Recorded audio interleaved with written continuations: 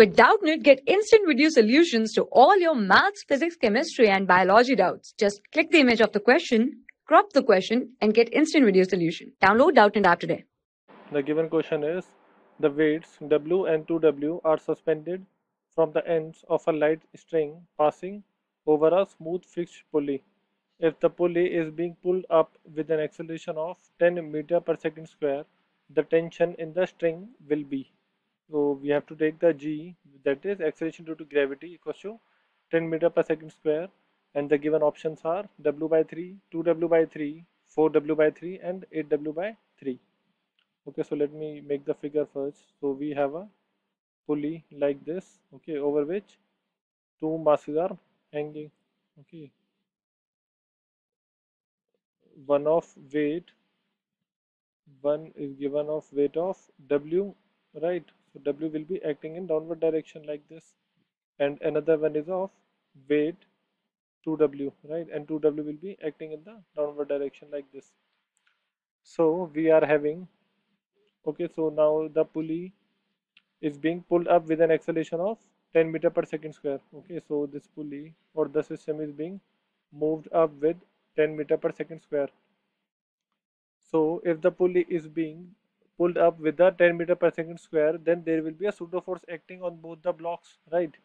So to draw the pseudo force, let's take the block with weight W, its mass be m1 and the other block be m2.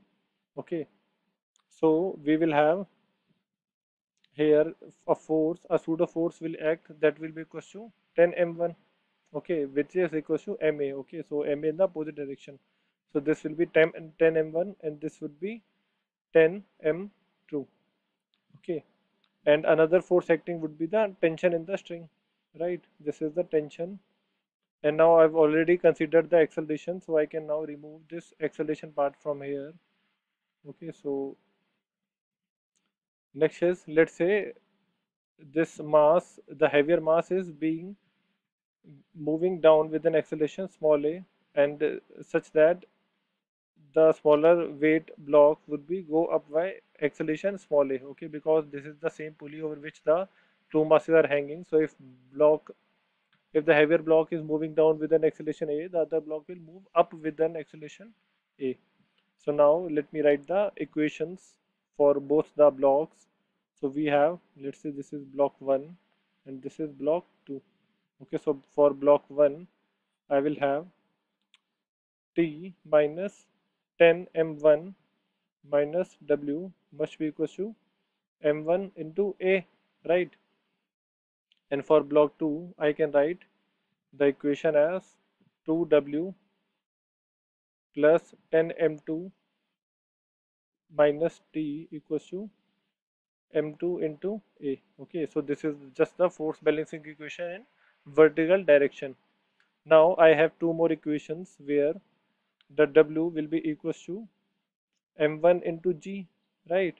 And 2W weight would be equals to m2 into G.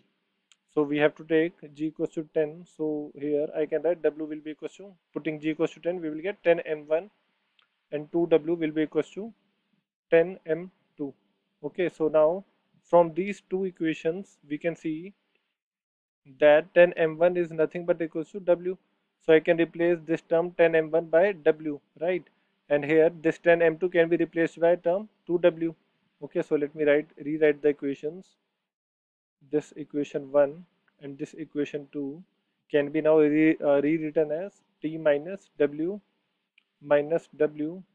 equals to this m1 I can replace by W by 10, right? So W by 10 times of A, right? And equation this I can write further as T minus 2W equals to WA by 10, right? This is, let's say, equation 3. And for equation 2 I can rewrite as 2W plus 2W, this 10 m2 I can replace by 2W, okay, minus T equals to this m2 I can replace by W, 2W by 10. Okay, from here, okay, m2 can be written as 2W by 10 times of A. And finally this equation can be written as 4W minus T equals to 2WA by 10. Okay, let this be equation number 4. Now we have to find the tension in the string. So to find the tension in the string, we just have to divide equation 3 and equation 4. So dividing equation 3 by equation 4, we will get T minus 2W divided by 4W minus T equals to, here we have WA by 10 divided by 2WA by 10. Okay, so from here we can cancel out WA by 10 as this is the common in both the equations, and we will be left with 1 by 2 on the RHS part. So now cross multiplying, we will get 2T minus 4W equals to 4W minus T. So from here, solving this further, we will get 3T equals to 8W. So from here, finally, we can write the tension in the string would be equals to 8W by 3. And this is the required part.